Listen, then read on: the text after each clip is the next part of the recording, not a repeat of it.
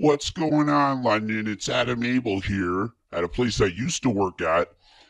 Just letting you know I'm unemployed since being outed by 114 different men and women for inappropriate Facebook messages, or for sending Southwestern Ontario pictures of my little dick. So whether you are male, female, underage, my sister, a customer, didn't matter because I needed to show you my sad little penis.